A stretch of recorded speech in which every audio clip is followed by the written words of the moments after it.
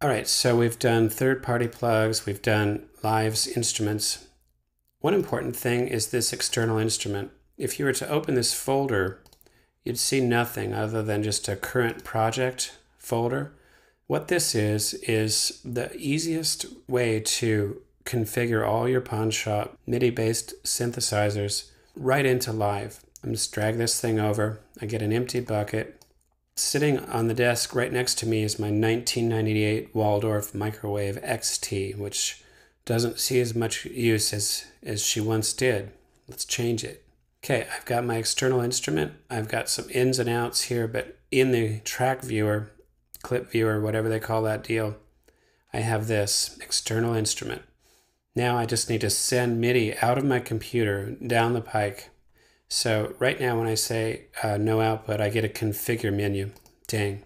Right now I can tell you true that I am sending MIDI into Live. I can see it right there.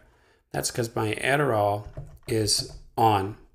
The problem is my Adderall, the outputs are not on. So I turn this on, go back, and then here I'm going to just select one. Ding. And now if I open this up, I'm getting MIDI. All right, so I want to hear that though, because I have to turn this into audio for Live to be able to process it. So let's configure it. Input. My is coming in on 7 and 8.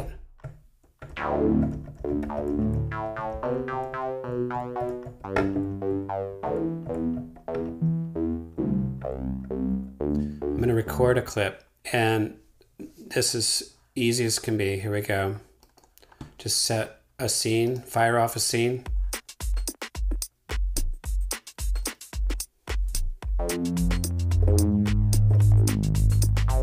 Okay, press stop, take it out. Now I have MIDI. Well, let's play this back.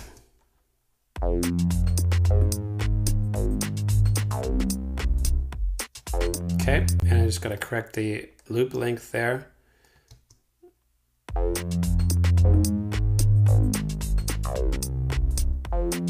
All right, so how do I change patches within this deal? I do it right here. I'm going to just program change and go to another patch.